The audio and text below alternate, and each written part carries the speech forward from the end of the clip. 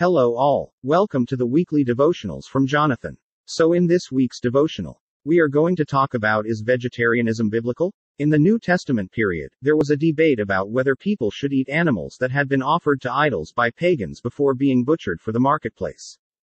Paul advised Christians to ask no questions for conscience sake, 1 Corinthians chapter 10 verse 25. But if their conscience bothered them, they could just eat vegetables.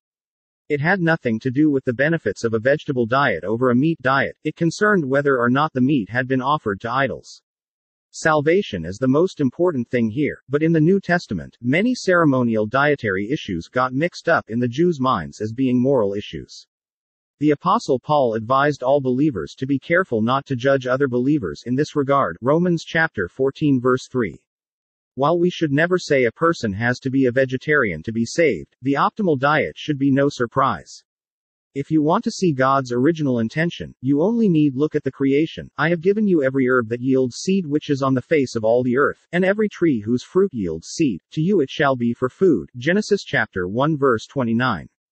But eventually people developed other appetites, and throughout history, we see that God sometimes allows things, because of man's narrow-minded insistence, that are not the best choice. Science has clearly proven that the original vegetarian diet is far healthier.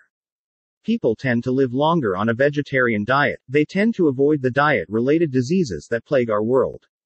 There is also plenty of strength produced from a plant-based diet. Many athletes are vegetarians, even some endurance athletes who compete in grueling triathlons. The original menu God gave humanity will be our diet again when we get to the kingdom. But, whether you eat or drink, or whatever you do all to the glory of God. 1 Corinthians chapter 10 verse 31. Key Bible texts for this devotional are: one person's faith allows them to eat anything, but another, whose faith is weak, eats only vegetables. The one who eats everything must not treat with contempt the one who does not, and the one who does not eat everything must not judge the one who does, for God has accepted them. Romans chapter 14 verses 2-3. A gentle reminder to all. During this second wave of COVID-19 in India, please stay home and stay safe. We should believe that God's protection is with us and we should keep meditating on His promises.